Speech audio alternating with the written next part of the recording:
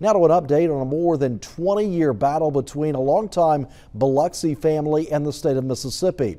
The state Supreme Court ruling in favor of John Bret Aldrich and his family, confirming he does own the waterfront property at the site of the former Fisherman's Wharf.